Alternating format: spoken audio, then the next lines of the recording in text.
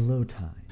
On the forefront of this week, I was digging through the archives of my soul when I discovered something quite peculiar. A beep ton of unfinished novels. So I set out on a journey to understand why so many novels go unfinished. On my quest, I called back to an earlier memory of some unpronounceable bus that's probably German or Russian or whatever country all of the philosophers talk in. What language is that? The Helsinki bus station theory essentially says that the longer you stay on a path, the more likely you are to achieve it and achieve success in it. So for instance, all of these stations are all in the same city. They're all in downtown Chicago. And if you hop on this first bus, this is your first novel, you'll be going from here to here, and this may take you a couple of years, and everyone's gonna say like, yeah, I mean, you pretty much look like everyone else. Everything's doing the same thing. And you stay on the path for a couple of more years, but no, I mean, you're still pretty much in line with everyone else, and it's a mark of your persistence and consistency to stay on this bus to get further and further away from everyone else so that yours stands uniquely separate and uniquely different as the bus heads further and further outside of the city. So for instance, this is one novel. This is the completion of someone who has published their novel. But for you, you might start writing your novel and then be like, this is the same as everyone else's. And then you give up on it. But you still want to be a writer, so then you're like, oh, I'm going to write this novel.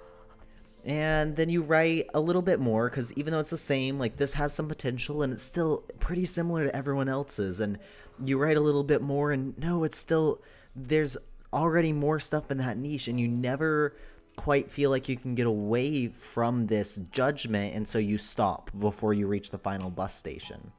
But little did you know, if you had continued to stick with that first project, then you'd be able to make it, and your second one, yeah, maybe it'd still be similar. Maybe your next couple steps, maybe they aren't all that different, but where you end up can end up being really, really far away from anything anyone's ever done before, and can be really unique and special in its own regard.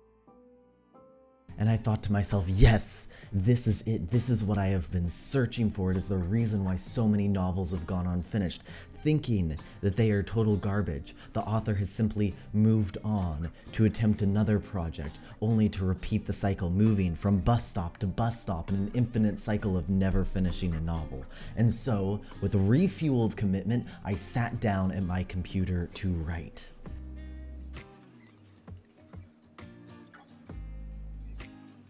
It was only then that I realized what my projects really were. They were really, really bad. Like, really bad.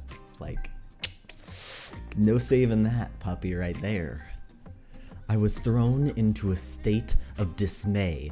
Was the principle not sound? Had my entire journey been for naught? No. No, I had simply grown from writing this. I had moved on to the next bus stop. So with all of this newfound knowledge, what is it that I am going to be pursuing? It is very treacherous to go down this path. I fear very few authors have come back from it alive, but it is the act of commitment. I am committing to burying my old projects and reviving the ones that I am proud of.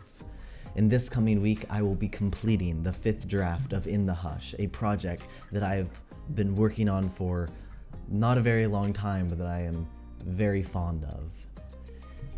And with its completion, I will be giving myself permission to move forward onto the next bus stop.